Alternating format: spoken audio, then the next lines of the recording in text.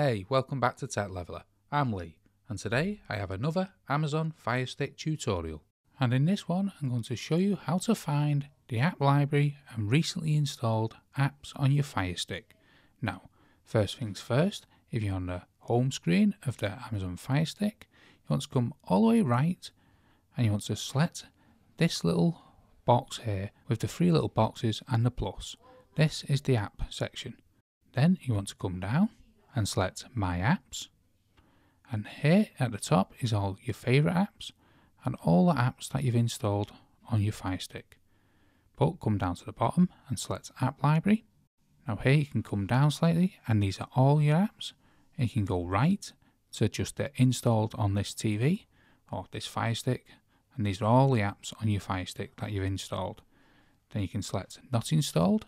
So these are the apps that you've actually had installed at one point on your Firestick and deleted them. So you can re-download them if you wish. So that's how to find the app library and recently installed apps on your Amazon Firestick.